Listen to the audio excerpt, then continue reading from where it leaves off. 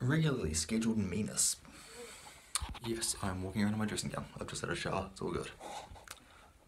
So I've had dinner, done usual shit. Right now I'm watching Big Bang Theory on Netflix. I've watched part of it, like when it was originally on, but I've actually been going through and watching sort of all of it, because I've missed a lot of it. I think I only ever watched a couple of seasons. So it's actually been really funny, because I quite enjoy it. Was at the dive shop for most of the day. So yeah, that was interesting.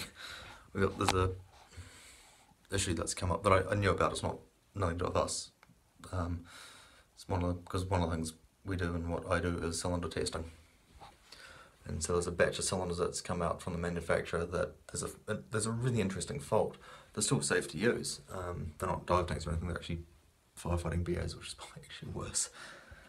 They're still functional and they work. It's just the paint's cracking, basically. And why that's bad is it counts as we need to repair it. And these are brand new cylinders, they shouldn't need it. So there's some paperwork and shit around that. So that was pretty much most of my day. So at home, had dinner, watched a little bit of Big Bang Theory, talked to a couple of mates. I've got a couple of friends staying tomorrow for the weekend, I think.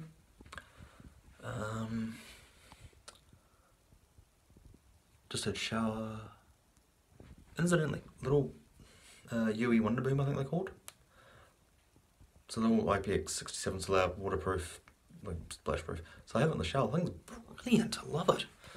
Admittedly, my phone's in a waterproof case as well. So yeah, but tunes in the shower for the win. Catch you guys tomorrow.